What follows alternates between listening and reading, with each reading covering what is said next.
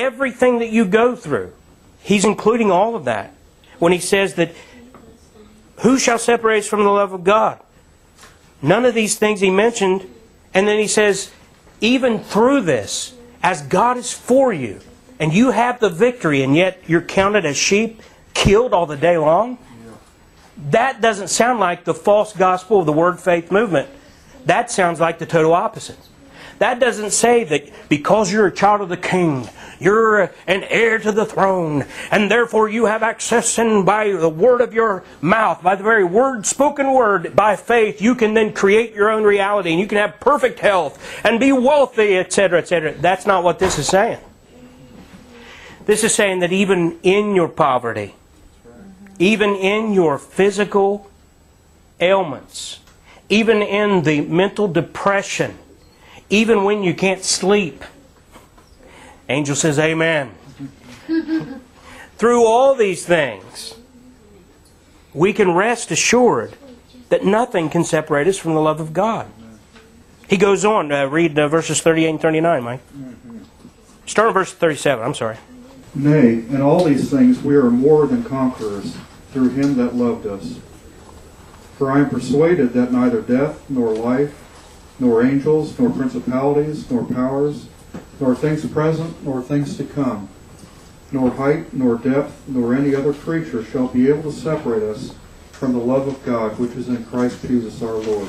Look at the second word in verse 37. The second word in verse 37 says, in all these things. In the tribulation, in the distress, in the persecution, in the famine, in the nakedness, hope that never happens, in the peril. Amen. I thought I'd get an amen out of everybody when I said that. I think y'all are just too nice. In the sword. See, there's where I have to tell all the pre-tribulation people out there, I believe we're going to be raptured before God pours out His wrath on us. I do not believe there's any guarantee that the spoiled brat Christians in the United States of America will not suffer horrible persecution at the hands of man before the rapture. See, we're falsely accused by people of believing we're never going to suffer. No, I just know God's not going to pour out His wrath on me. And that's what the purpose of the Great Tribulation is. And that's what's happening to those ladies in Iran. That's what's happening to those folks in Pakistan. That's what's happening to the fellow and many other people in China. That's what's happening to folks in North Korea. That's what's happening in the Sudan. That's what's happening in Venezuela. That's what's happening all over the place, including Canada, where preachers are threatened if they speak out against homosexuality. Let me make it clear. Homosexuality is a sin. And if you are not born again and repent of your sin of homosexuality, you will go to hell.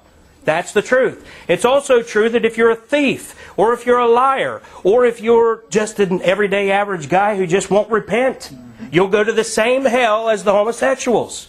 There's nothing hateful about what we're preaching. We're an equal opportunity offender. That's right. We just believe in preaching it straight to everybody. What's your sin? Name your sin and I'll preach against it. Well, let me hear your sin. Yeah, I'm not preaching Greg Miller's book. I didn't write this. I'm preaching God's book. If the Canadian NDSC comes across the border and the hate crime laws get passed and I get jailed for speaking out against homosexuality, I hope and trust that my wife will bake me a cake and bring me something to eat, and the rest of you write me letters. Because that's where I'm going. You don't want a nail file? No. No nail files. No bombs.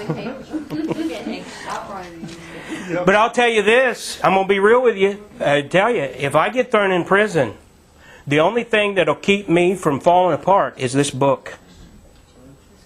I am motivated to study. I am motivated to hide His Word in my heart because I look to the day that I'm going to get thrown behind bars. I truly do. And I want to know this so that if they take this book away from me, I have His Word hidden in my heart. And if they're going to throw me into solitary confinement, it's going to be for preaching to the concrete walls. And believe me, I know that's what's going to happen. If they throw me in jail, I'll be preaching through the cells, and they have to put me in solitary to keep me from preaching if they don't want me to. I had a job where I was working with a bunch of unsaved people. My boss was a believer that I'd preached the gospel to. He got saved and baptized. And then I said, hey, you're one of my church members and everything. I need a job. And because our church was real small at that time. So I went to work for him. He didn't tell me how bad the characters were that I'd be working with. But while I was working with them, they were playing this satanic music. And one of the songs was Alice in Chains, I think it's called. A group called Alice in Chains.